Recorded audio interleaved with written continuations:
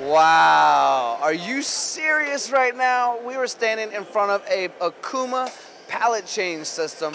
There are 27 massive pallets, 270 tools to each of the two machines that it is feeding. And as you can see, there is a lot of interest going on right now here at Okuma. Now, why would somebody want something like this? Well, for me personally, I can think of a lot of reasons. The flexibility to do 27 different jobs or 27 of one job. The ability to really have redundancy in tooling to try to reduce that labor shortage that we're all battling. When you look at a system like this, this is how you create true productivity at a size that's not just small part or large part. You can do multiple parts and everything in between. We are here again on camera, Paul, and I got you here to talk about this machine, except there's also a really funny word to say, or fun word I should say, about what this system is called. Yeah, so Tony, this is called the Daifuku FMS. Daifuku. Daifuku, yes. You said Daifuku. Daifuku. Come on, you know that's fun to say, Daifuku. So this Daifuku system, let's talk more about it and where it can help the customers. Okay, this is the latest addition to Okuma's lineup of automation. So it's a 27 pallet system that you can put, right now we currently have two MB5000 machines on this system, and each machine has 240 tools in it.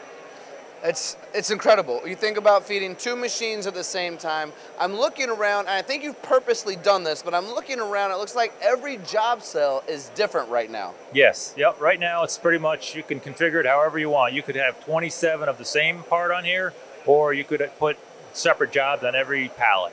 And even if I wanted to put, say, 10 or 20 jobs, it looks like all of this is in Tombstone style form, or at least most of this, which means a lot of times in Tombstone, we're putting 10, 20 pieces on there as well. Correct, correct. You're limited to your own imagination. If you can fit them all on a Tombstone, you can machine them, you can fit them, you can get the tools in there.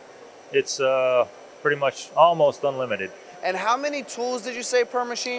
We have 260 tools on each machine. 260. So let me correct that. I think I said 270 to introduce this, but 260. And the point of all these tools is to either have redundant tooling for some of the harder materials, or just an excess of tooling because of all of the different pallets, right? Correct, correct. You want to get as many tools as you can when you get a FMS system like this. Kind of the point of automation, right? If we're going to walk away for the week or the weekend and we want this thing to keep going, we want to be able to do that. To be fair, of course there's going to be some human interaction from time to time. Sure. While the machine spindles are running, maybe we're changing out tools. Right. While the machine spindles are running, maybe we're loading up a new pallet. But for the most part, if you notice, while the machine spindle is running, right? Yes, exactly, yeah. You can load it up with tools. Ideally, you want to be presetting your tools offline, but you don't have to. You can touch your tools off in the machine. So again, endless possibilities. Yeah, and I like, you know, we talk a lot of times about real estate space inside of factories and how we're sometimes limited. In my opinion, although this is a big cell, and as I back out and see just its true massive size, based on footprint, it's actually, by comparison, pretty good footprint for the size and what it's capable of doing. Would you agree with that? Oh, absolutely. Using the vertical storage system is great for footprint.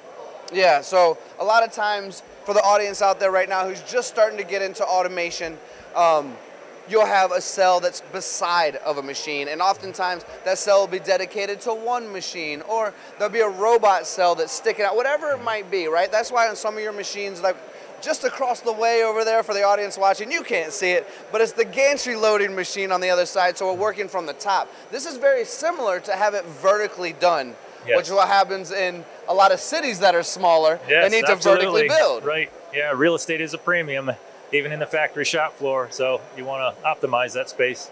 Well, Paul, I could talk with you about this technology all day, and I know how much you love the camera and beg me to get on here every single time. But before I close this out, is there anything I've left out that I haven't asked you that you'd like to say about this machine that maybe the audience would go, oh my gosh, I didn't know that? Well, it's our latest series, our MB5000 H2 series. We've had it for a couple of years actually, but it's been redesigned. We've made the tool changers faster, the B-axis faster, The chip and coolant control system is much better now. So another great addition to our lineup of horizontal machining centers. And that's a great way to close, Paul. It really is. Thank you all for watching, working out the kinks of my conversation as well. Don't forget to sign up for the MTD channel on YouTube, LinkedIn, and of course the website, mtdcnc.com.